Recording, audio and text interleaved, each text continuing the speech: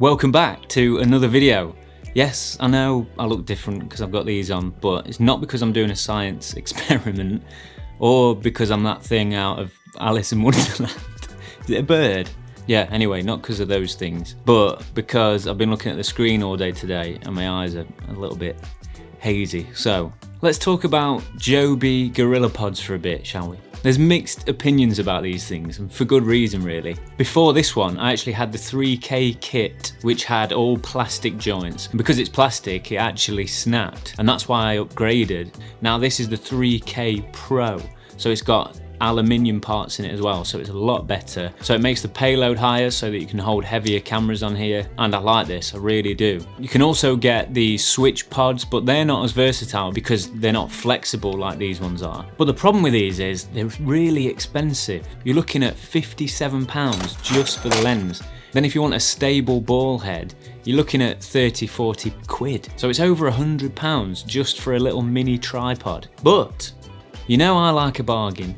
A bargain. I'm sharing this video for you because Ulanzi have sent me this, which is basically their version of the Gorilla tripod. It's called an Octopus tripod. It actually comes with this ball head. It's pretty cool actually. You can use it for a camera and you can have it portrait or landscape mode just by doing this. That's pretty cool. But it doubles up as a phone holder. Look at that. So you can put your phone in there, and it doesn't stop there. You can also mount your microphone on top of this as well, if that wasn't in the way. There you go, look. So really handy that is. So if you do a lot of vlogging with your phone as well as your camera, this is a good little tool. But because this ball head is mainly for smaller cameras and phones, I was interested in trying out this ball head that Ulanzi do. So now we've got a sturdier setup. So the tripod legs can hold up to 2 kilograms in weight, which is perfect for the R6. I've got the R here at the moment because I'm using the 6, and 15–35mm lens. So that falls under the 2 kilogram weight capacity. And look at this. I know I'm shaking, I need to go to the gym. But look at that. Hold it right at the end.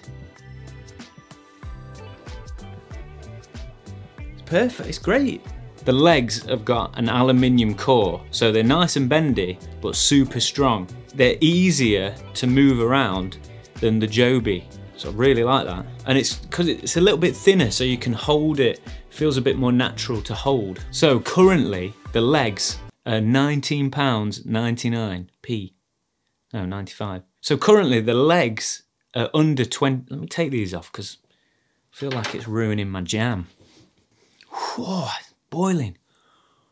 The legs are under £20, which is such good value for money because the Joby legs are £57.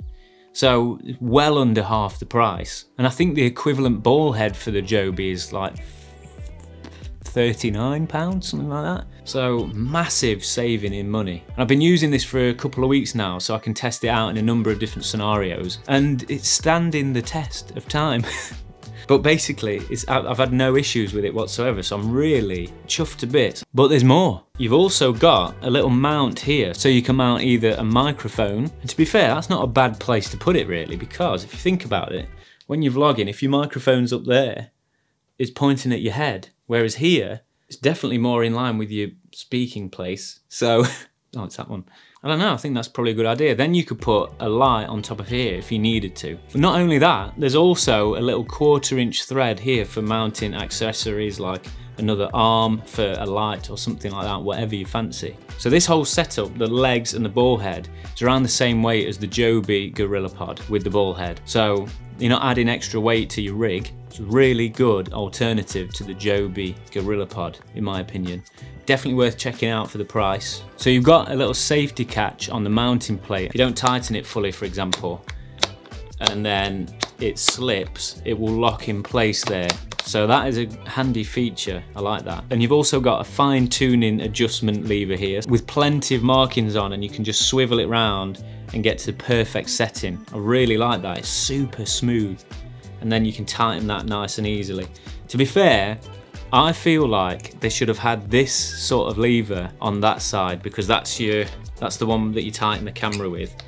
And it's just a little bit hard to access when your camera's there, and it's a little bit stiff to tighten up, so a lever would have been better to have on that side, I think. Everything seems super rugged and quality, so I've got no problem mounting my camera to this. You know, there's some products that you get that feel a little bit plasticky and cheap, but this is not one of those. It feels good. I trust my camera being on top of this, and that's saying something. So yeah, just a short one today. I wanted to share that with you because I feel like it's a really good value for money. And you know, it's one of those things that you don't want to, well, I don't like spending out on, because it's, although you use it every day, it just seems so expensive for what it is and does. So something like that for this price is definitely worth sharing. So let me know what you think to it in the comments below. Maybe you've seen it already. What do you think to the Jobys?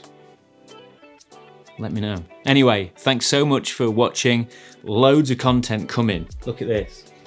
Oh, I think you know what this is. If you follow me on Instagram, you've probably seen that I've got hold of this over Christmas, and I'm testing it out. I've done some tests today and it's good. But some surprising findings that I'm gonna share. If you've got any questions about this and anything that you want to know about the Canon C70, let me know in the comments below, because I'm gonna be basically trying to answer everybody's questions about this. I've got a load of questions, so I'm excited. Look at it, it's a beast. Anyway, put this back there. So yeah, thanks for watching. Have a good week. Don't forget to subscribe to the channel for more gear reviews, tutorials, behind the scenes, and all that sort of stuff. And I'll see you in the next one. Have a good week.